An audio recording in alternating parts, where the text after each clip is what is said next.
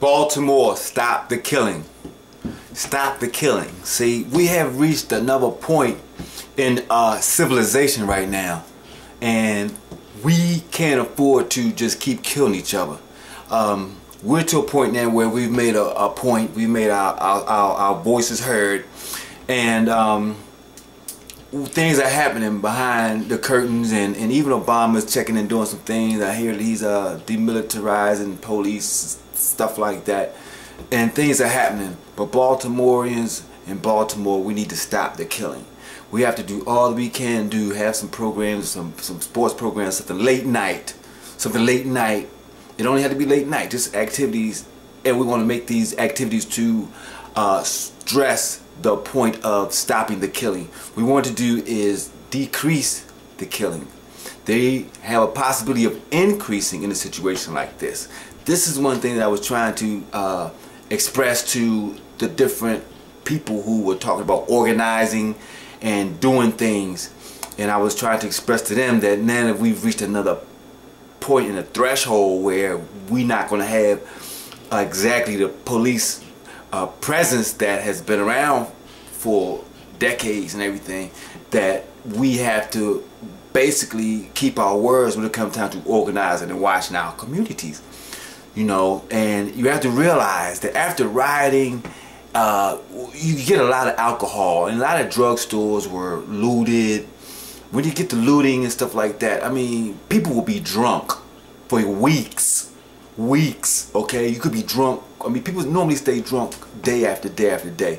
But after a looting situation, it's different because you don't have to go to the store to buy your alcohol.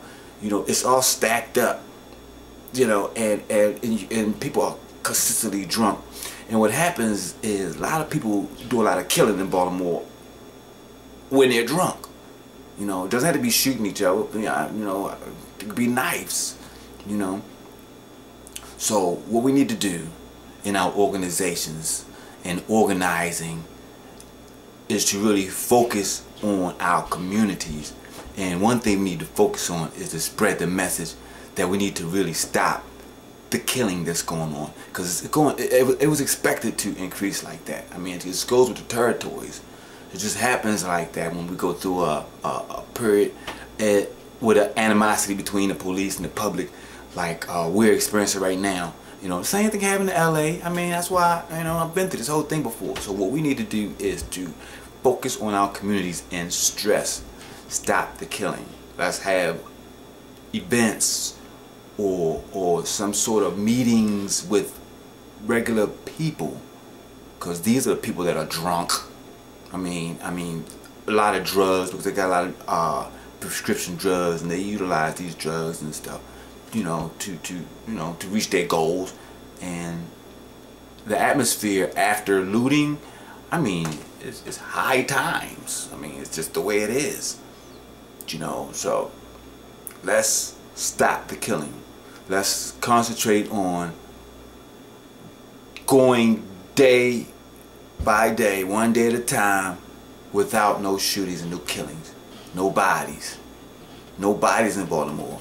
Okay, we've reached a point now where things are going to work out for us in our favor. I believe that things are going to work out for the better for Baltimoreans. And during this transition, we have to care enough about our community and our own people, ourselves, so, you know, in an effort to stop the killing. Basically, we need to really concentrate on stopping the killing. You know, people that was there at ground zero, we still need everybody out in the streets. We still need people out in the communities, going through those same communities that you were at a couple weeks ago, and talk to people and just explain to them the process of what's happening with the judicial system, because a lot of them don't understand. And let's have them focus on stopping the killing.